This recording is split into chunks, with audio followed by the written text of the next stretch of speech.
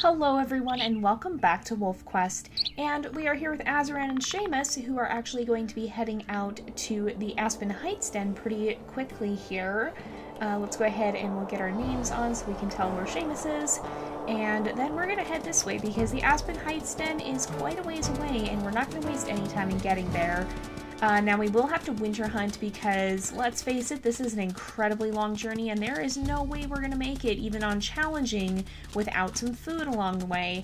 So we're going to do the winter hunting, but we're going to do that off camera because it's going to be a really long process, and normally what we'll do is we'll just put it into a little bit of a montage, and then you guys can watch that and get a brief summary of basically what happened. So we'll go ahead and see if we can hopefully get these guys set up pretty quickly here, and then once we do, we'll go ahead and make our way over to the den again and get all set up there to raise pups and to get that started. So basically a recap of Azeran's challenge, if you guys haven't if you guys didn't see the first episode or aren't aware of what that is basically her challenge is that— oh, that's a fox.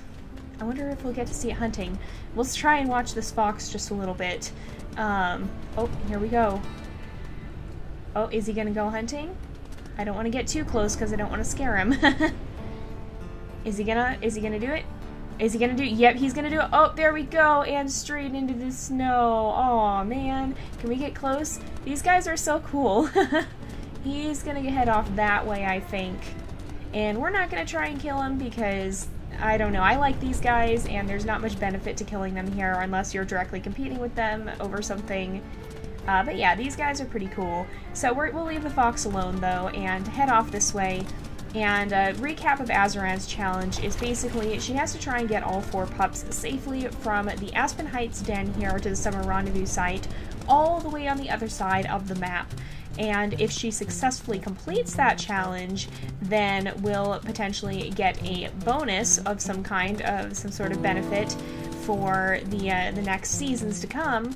And if she does not successfully complete that challenge, we may potentially get a consequence. How that'll work exactly is going to depend on how WolfQuest 3 works, but it definitely will work something in, be it small or large. It's going to depend on how the whole system is set up in WolfQuest 3 though.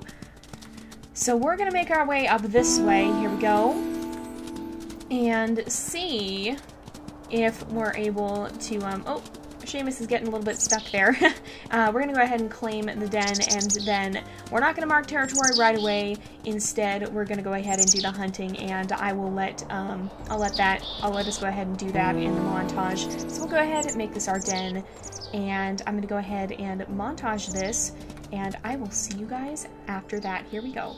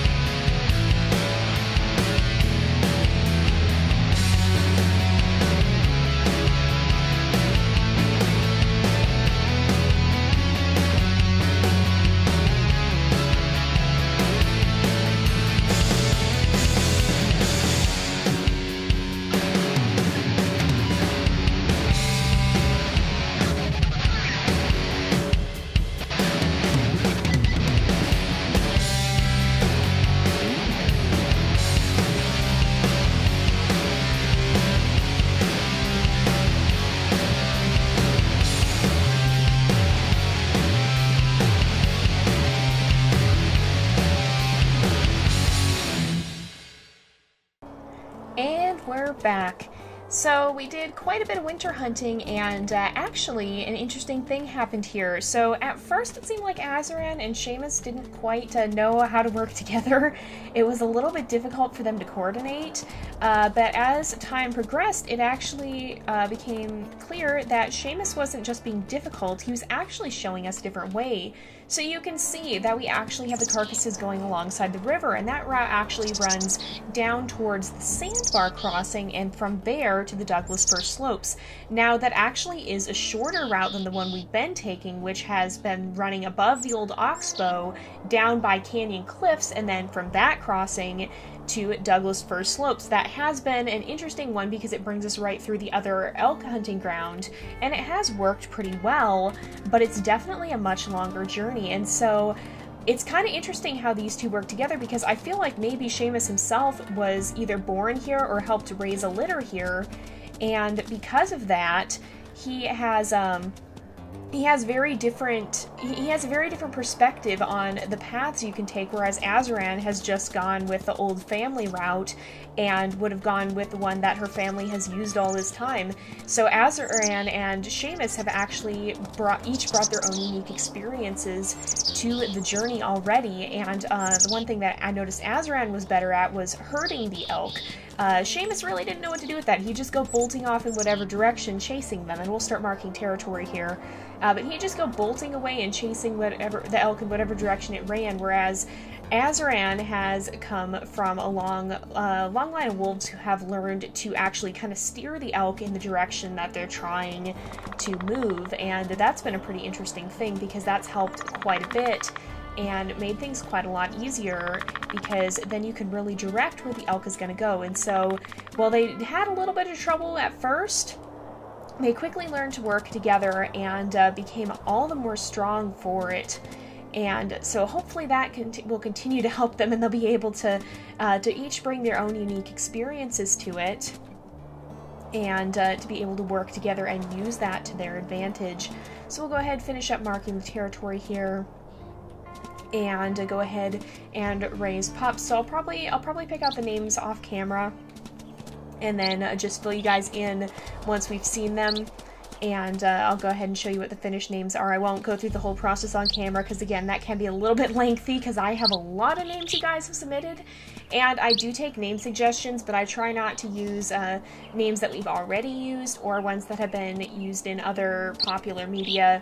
So if it's from a TV show, if it's from another YouTuber series, I will probably not use it, just because I try to shy away from that and not use names that have already been used before. And sometimes it happens a little bit, but usually I try to avoid it if I can. So just keep that in mind when submitting names. It's not that some of those names aren't good, but if they've already been used, then yeah, I probably will avoid them. So we should be almost ready. It's usually at about 90% that we go to the pup screen, and here we go, I think. Any moment now? There we go. So let's see, we have 3 females and 1 male, and let's see what they look like. We're going to be playing on challenging, and here they are.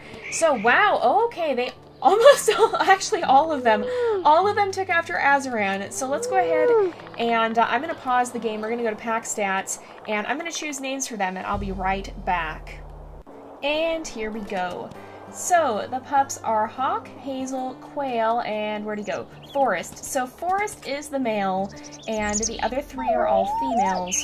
And so we're going to be trying to get these guys all safely to adulthood, and hopefully that'll help. And oh my goodness, they are all wandering everywhere, and there we go. Okay, my game decided to freak out slightly, but I think it'll be alright.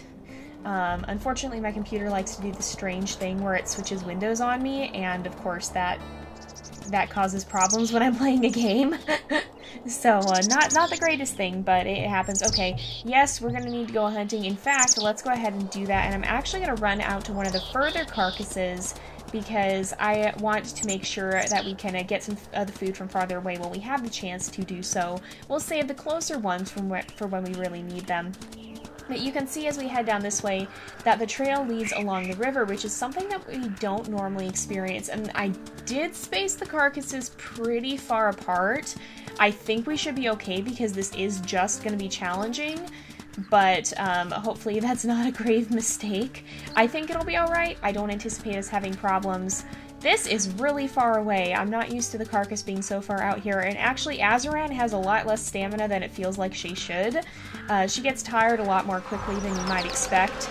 I think she's got 50 stamina, right? Oh yeah, let's make sure we get the pup food bar filled up. Dang it, now I'm used to wolf where it just comes out of your food. So that's not such a good thing. But let's make sure that we can get back there, and we'll get everything sorted here, and I think we should be okay. We just need to be a little bit cautious and make sure that we don't run out of food. We want to make sure that we always have enough on us to make things work. So let's get up here and we'll finish training the pups. It looks like Seamus stayed with them, and that's a very good thing. I think he went to go get food too. I'm pretty sure I saw him getting food. So we'll let him do that, and we'll just keep an eye on these guys. I'm not going to feed them yet because normally it's not a good idea to feed the pups unless they actually need feeding.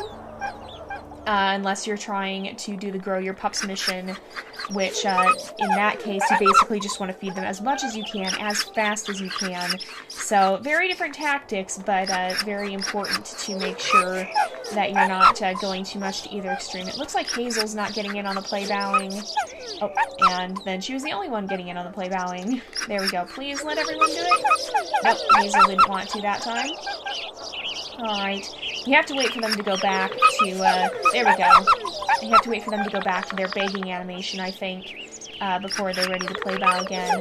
But this is what I found is one of the fastest ways to train them up, is to just play bow like this quite a bit. Oh, they weren't quite ready. There we go. And that gets it up pretty fast. Here we go. Yep, and now we have to keep watch, and I am going to go ahead and feed them now. Not all the way, but much of the way. And, oh boy, this music always scares me a little, but I don't think anything is immediately here. And this den does tend to draw cougars. Oh my goodness. Oh, that's a coyote. Oh my goodness. Okay, forest. Alright, the coyote's right here. Okay, he's gonna go this way. We can take him down, and then we'll go run and get some more food. So, there we go. But yeah, you have to watch the coyotes because they can be pretty dangerous. And we also don't have any special challenges or abilities with the Lost Tales series. We're not going to be doing that. We're going to be just going with whatever happens naturally. So no revivals, none of that. It's basically just complete the certain challenge, and whatever happens, happens. So we don't really get any special chances unless it's specifically a part of the challenge somehow, and that's a coyote, okay. And it's not part of Azeran's challenge, so we just have to be really, really careful and make sure that we don't let any of the puppies die. So that's one thing that's interesting about this game, is that sometimes it's, like, most of the time if you lose a pup, it is directly or indirectly your fault, but not 100% of the time, and so there's still, oh, no, okay, not this again, oh my goodness, oh my goodness, oh my goodness, that gives me flashbacks. Do any of you guys remember Kaya?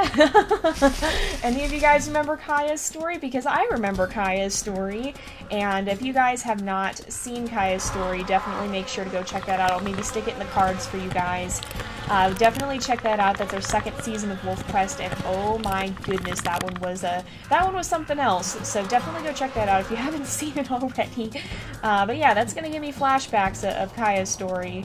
But yeah, so it is kind of interesting because usually in WolfQuest, if you do lose a pup, it can pretty much be traced back to something that you did wrong, but not 100%, and sometimes it can be very hard to predict what will or won't cause problems, and so it has just enough randomness to keep it interesting, but at the same time, most of the time, it's not inevitable that you lose a pup. Usually there is some way you could have prevented it if things had gone differently, even though it's not necessarily always a direct, you did this specific thing wrong right as it happened. Sometimes it's just if you planned a little bit differently.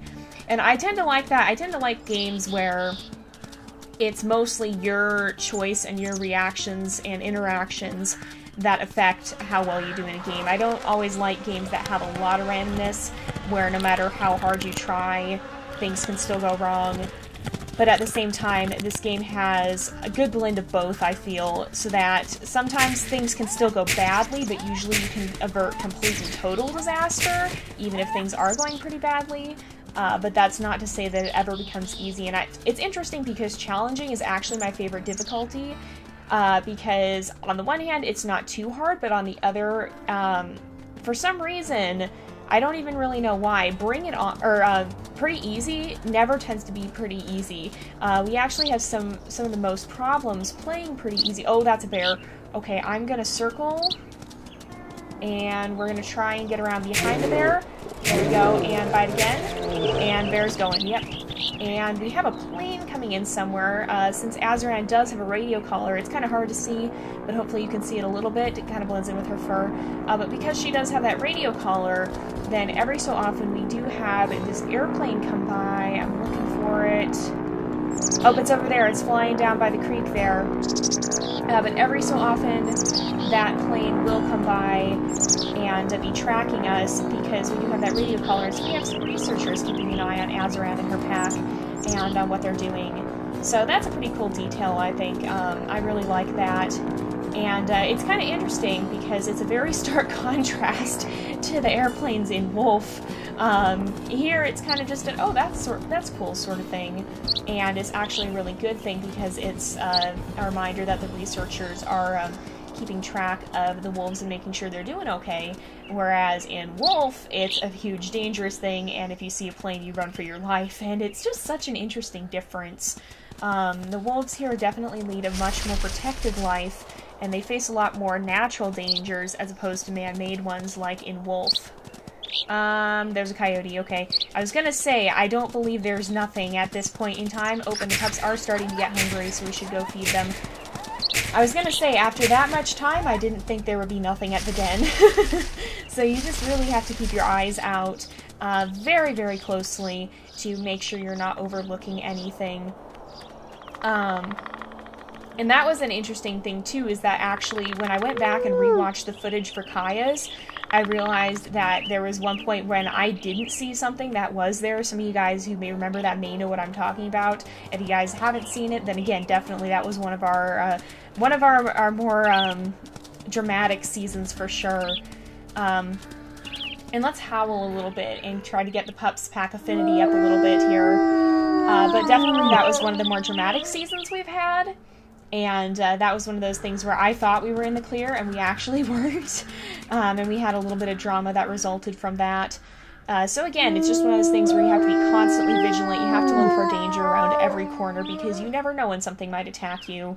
And you have to be very, very constantly alert in this game. Otherwise, bad things start to happen. And that's never good. Okay, let's get a bite to eat here. And we still need a little bit more, so we'll stop off at one of these other carcasses, and I think we're probably, oh, here's the elk trail too, but I think we're probably going to actually wrap up this episode after we get back to the den and chase off whatever is inevitably spawned up there, because it is about that time again, unfortunately. So we're going to go up here and see how everybody's doing. Hopefully they'll be doing alright. And there's probably something that's come to attack them. There's a bear. Okay, we're gonna circle again. You always want to keep it in your sights, but at the same time, you gotta try and get behind it. And so, oh, okay. Alright, oop, that was almost close. There we go. Alright, and the last one you can generally run at them even head on, because you can bite them before they have the chance to turn on you. But we're going to go ahead and wrap up this episode here for today. So thank you guys so much for watching. I hope you've enjoyed the episode. Don't forget to like and subscribe, and I will see you guys next time. But until then, this is Jay, over and out.